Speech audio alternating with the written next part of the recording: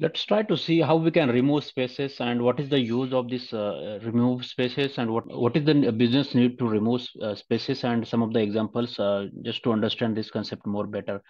The first thing is what is the need of the need of removing the spaces. So whenever the data is not available in the proper format, where the source data comes in a wrong format and having spaces before or after the data. This is one problem maybe in the source data. So at that time we need to have this data properly formatted without any spaces. So let's try to see an example. So where we do have this particular company name and location, and here you can say after Google or this Microsoft company there is some space. So here there is some more spaces has been added. When it comes to combining these two fields, you can see this has been the space has been concatenated like this. So this after this Google and Microsoft company, there is extra space as well, which comes after that. So this is not looking good, and we need to have this properly formatted, removing that spaces. So this is something which is we can do with the help of SQL functions, and how we can do that. Though there are two things which is as you can say this is one column, this is one query where we have done this, and you can see this is something which is for the after city there is some space for these two rows where it is coming. So we need to properly format this. So how we can do that? We can actually use the stream function, which will just remove the spaces before and after for that particular city. So you can see in this Frankfurt city there is no space now here when we execute this query. So this is one thing we can do. There is a ltrim and rtrim as well, left and right time trim. Suppose we just wanted to remove the left side space, so that we can do with the left ltrim, as this example is showing. When we use ltrim, then you can see the space is not removed because this space is at the right side. So in this case, when we use the rtrim, then this space has been removed because that space was at the right side.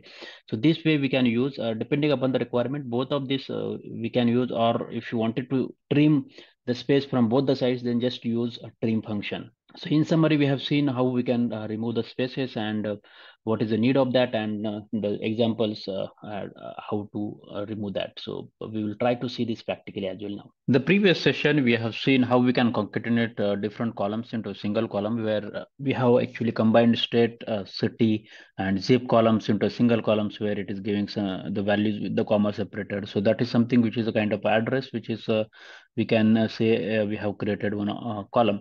Now thing is, suppose there are some data or the raw data which is coming from different sources, maybe in a not a proper format, or there may be some spaces. Now if you can see this data which is available here for the city, here first three rows which are there are in a proper format. But this Frankfurt or Louisville, these two cities are having some spaces in that. So if you try to copy this somewhere, then you can see this is copied like this space. But if you just copy this particular city, then it will not copy. I mean, it will just copy that. But if both of these cities, if you just try to copy, and then you can see this has been copied like with the spaces. Means that means it contains the spaces as well. So and whenever we have such data, we need to make sure that the data in a proper format or in proper quality way, uh, because it will be going to use further for further processing of the data. So it should not give any error or any misleading information.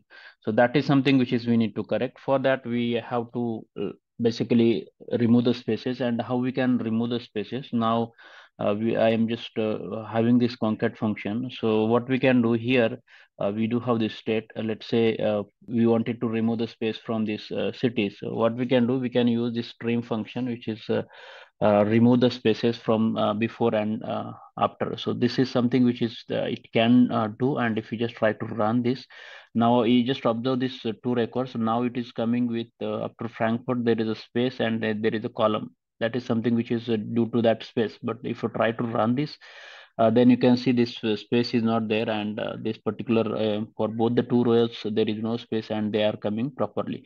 So this is something which is we can see. There is another function which is now I'm just have just reverted that function. There is another function which is ltrim and right rtrim. That means Trim will actually trim the space from both the sides, left and right. But if you just wanted to like remove the space from the left, then we can use this as L trim. And if you just try to run this, then you can see this because there is this space is on the right side, so this is not removed. But if there is any space on the left side, then it can be removed. But you can just make sure means if you just try to remove the R right side space, then we can use this R trim function, and you can just see means if you use that, then it comes properly. So this way we can do. If you are not sure means where is the space, or then you can use just a trim function. But if there are some requirements that they wanted to have some spaces on the left side, or maybe on the right side, but then or you just wanted to remove the space from just one side, either left or right, then you can use left or L trim, or right R trim. So that is something which is we can use as per our requirement.